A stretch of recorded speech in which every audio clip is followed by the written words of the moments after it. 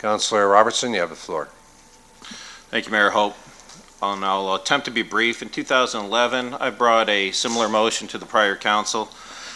The motion I brought at that time was more of a planned out map, and it was far more in accordance with the governance task force. Tonight, I have no grandiose plan. I have no predetermined thoughts in terms of where the municipality ought to head, but I think that we ought to address a couple of key variables. We've heard that that a direction in this regard may lead to a disproportionate amount of rural representation or urban representation relative to rural representation. In no way, shape, or form has that ever been the intent of this motion. This motion is ultimately deemed to act as the service review that we so longingly desire and deserve, given the fact that we've set a service review process in motion to analyze every single one of our business units, yet have neglected to turn the service review on ourselves.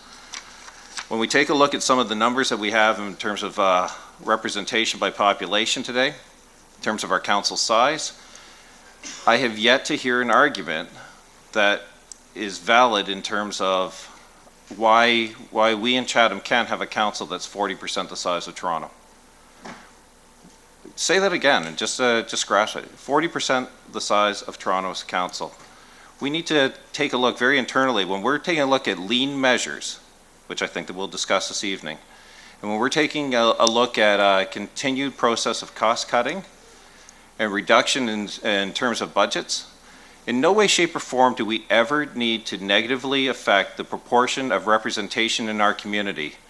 But by the same token, the staggering impact of one councillor representing 6,000 people in Chatham-Kent relative to councillors representing 20, 30, 60,000 people in other communities it lacks logic in some recesses of my mind, and I think it's high time that through a service review process we analyze and receive recommendations along those lines.